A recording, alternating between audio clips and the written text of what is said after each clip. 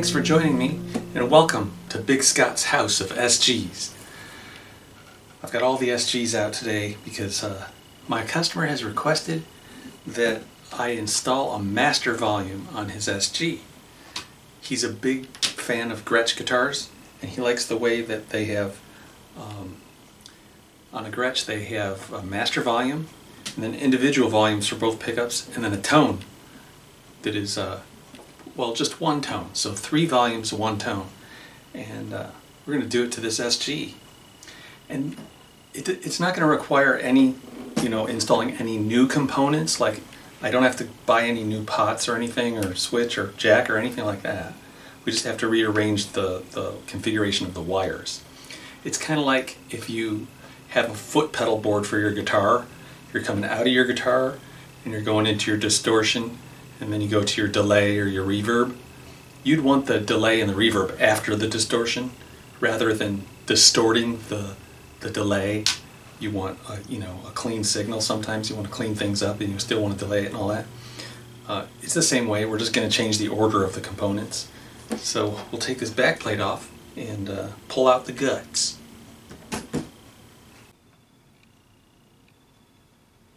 First, I desolder the pickup wires, which are these 2 wires. If you're new to soldering, or electronics in general, these are the pots, potentiometers, variable resistors, and these little guys are the capacitors. So instead of having 2 capacitors, we're going to take it down to 1 capacitor. This is going to be our master volume. These 2 are going to be our individual pickup volumes, neck volume, bridge volume, and this one will be the tone. So, like I said, first things first, we're going to get all these components up and out of the guitar cavity. Adding a little fresh solder will help get things flowing. This soldering pen is it is variable wattage between 15 and 120 volts or watts. And I should get my fan going. That'll suck all this smoke out of the way. Hold on here. First you want to identify which pickup wire is which. This is the neck volume, right? So this one is connected at the lug. So this is the neck, this smaller braided, the one with the smaller braid. It appears smaller.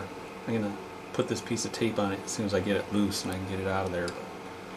This ground wire can come off. Anytime you see something connected to the back of a pot, it's a ground wire. This yellow one's ground, connecting the 2 volumes to each other.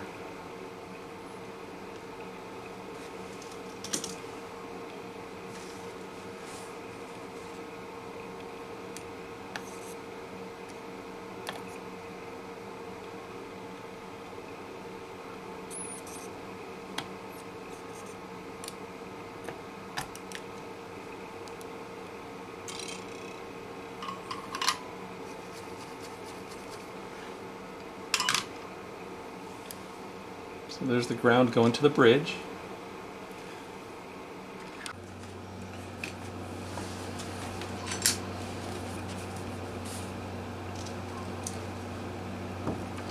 Okay, the lead wire from the neck pickup can come next.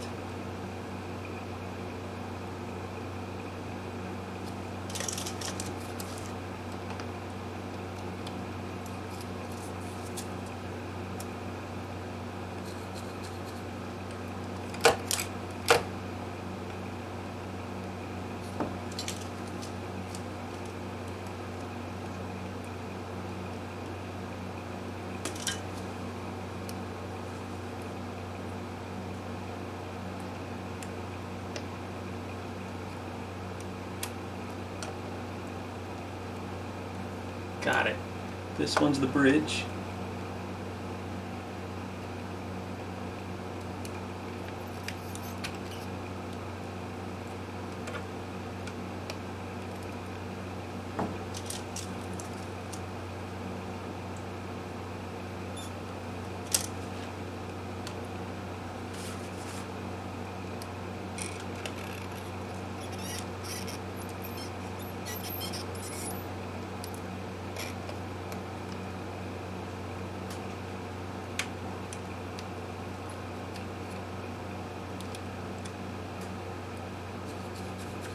Now everything's disconnected.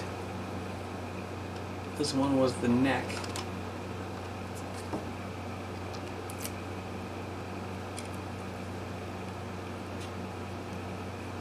And we'll just leave the bridge unlabeled. Now we can pull the guts out. Sometimes these babies are stuck on there pretty good. Sometimes they're not so hard, but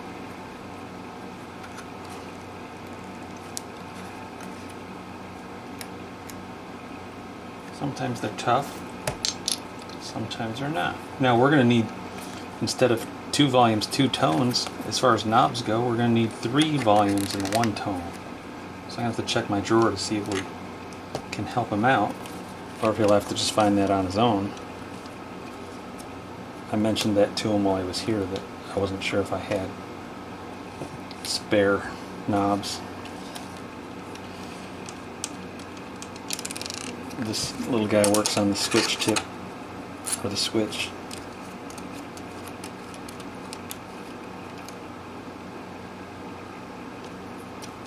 I was watching Ted Woodford, and he was doing an arch top with a switch, and I was wondering why he didn't use a recessed switch.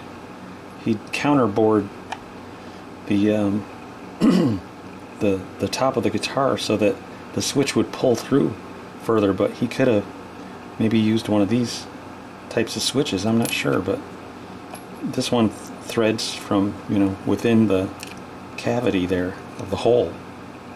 I think it's called a deep, maybe a deep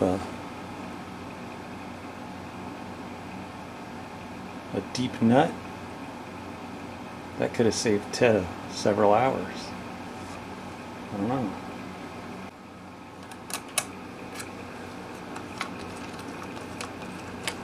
Now we get everything loose. Flip it over. And to pull it all out of here. I'm going to put it all right on the bench. Some people try to do all this stuff with everything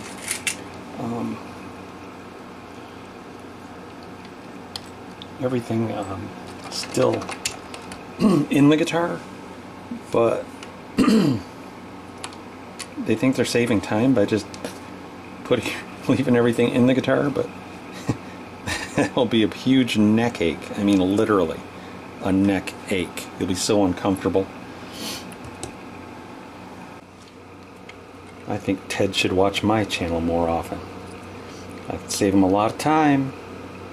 Saving time saves money. Alright. Let's do this. Next, I find Gretsch wiring diagram in the book. But the configuration's all weird, so I had to redraw it out. So I redrew it the way it's supposed to be in the SG guitar. Now I made a little cardboard cutout, and I will jam the components into it.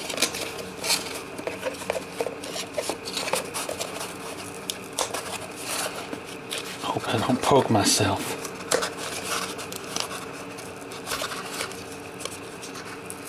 There. That's better. Now I can start taking all these wires off, because it's completely, this whole thing is out the window. All this is wrong now. I mean, not a single thing can stay.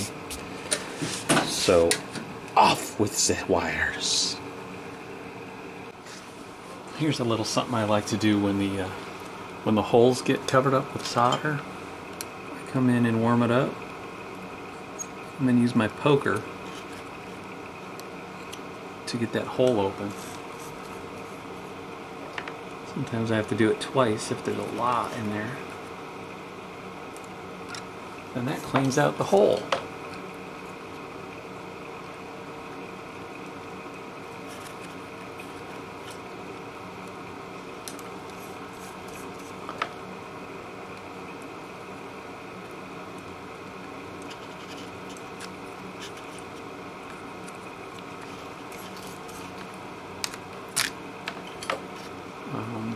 So those guys at Gibson, I'm going to call them bastards right now, because they cut the legs off on the ones they didn't need. They just cut them off.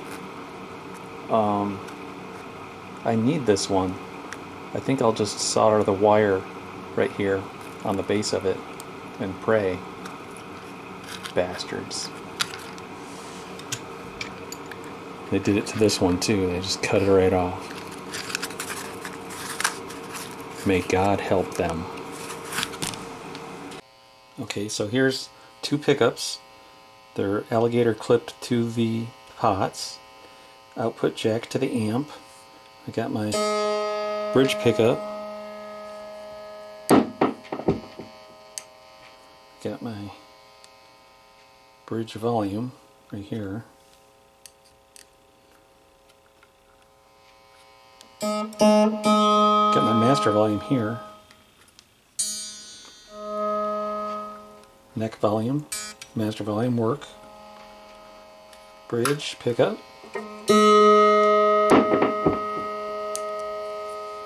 Bridge volume.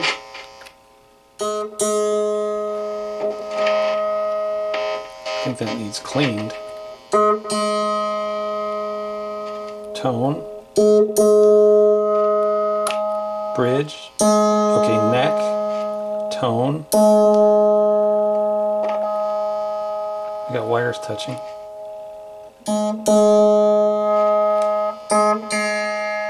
Tone works. Both pickups. Well, I'd say it's working. This is my one string dulcimer and two test pickups with a few alligator clips back here. I guess we can stuff it back in the guitar. I still have these copper alligator clips on the legs of the capacitor. These are heat sinks that'll keep me from damaging the capacitors with the heat. They don't like heat.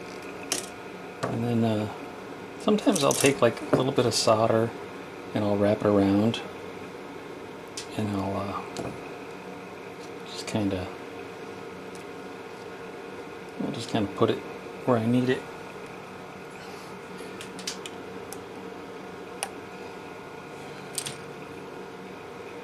This is the ground wire to the bridge. I want it to go right there.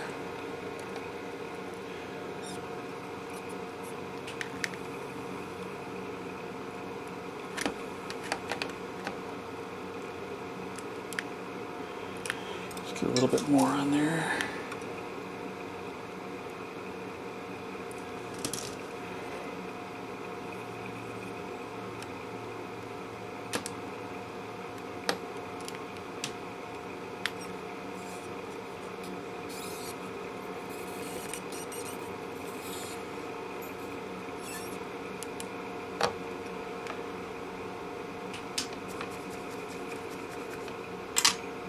Okay, I got the two bridge leads, or the two pickup leads to the middle lugs of each volume pot.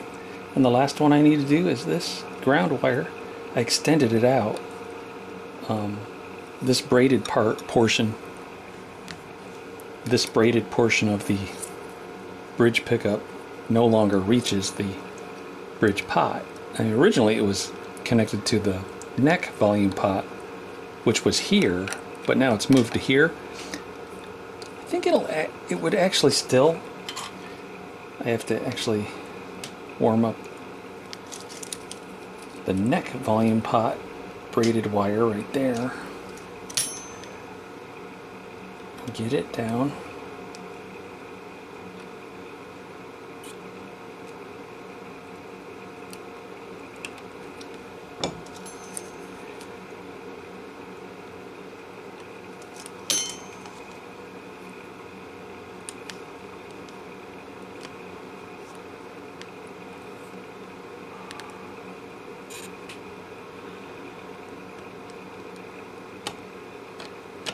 These ones take the longest because they're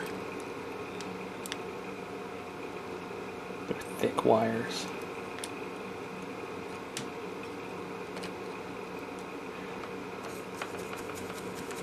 think this bridge wire would actually reach the neck.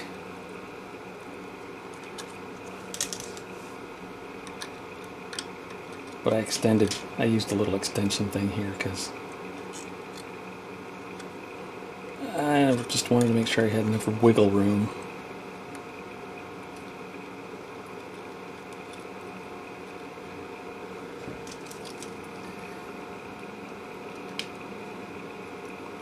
Okay, I'll get that on there.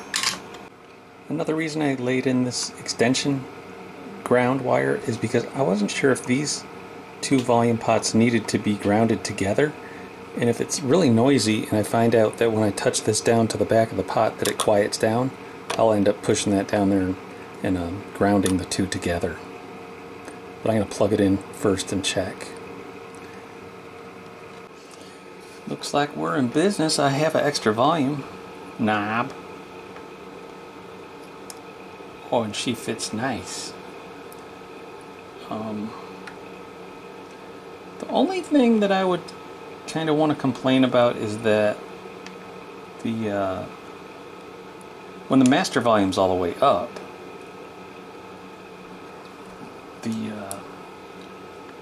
and you have the like bridge or hump or neck. Whoops, that's the tone. There it is. There's that volume. When the master volume's up and the neck bridge or the neck pot is all the way down, you can still kind of hear it. There's like a little bleed through, I guess. And that's the only complaint I would have. That's weird. These Gibson pots are not the fine. Weird. These are like import coarse split shaft pots.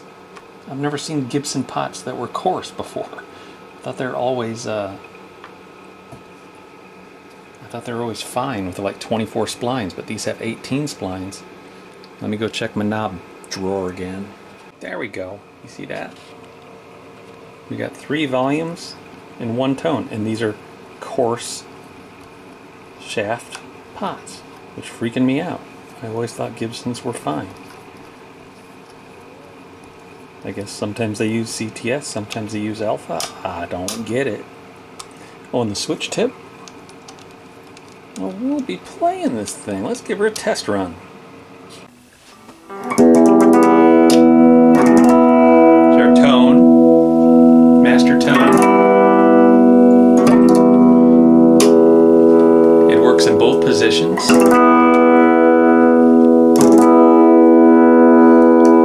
There's our master volume. Works in both positions.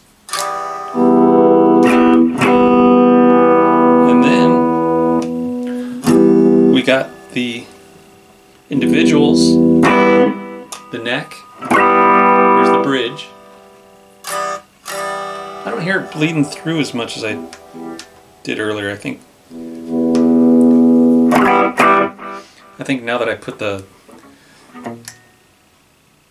stuff in there, it's very nice.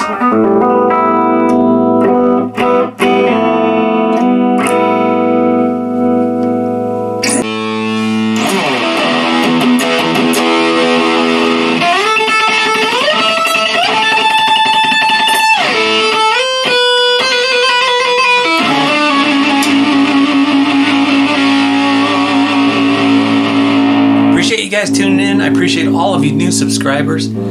Keep coming back every week. I'll have another guitar restoration video, or maybe something weird like this once in a while. And if you go to my my channel and you click on playlists, you'll see everything's already kind of sorted out. You got your neck resets in one playlist and all the fretwork videos in another.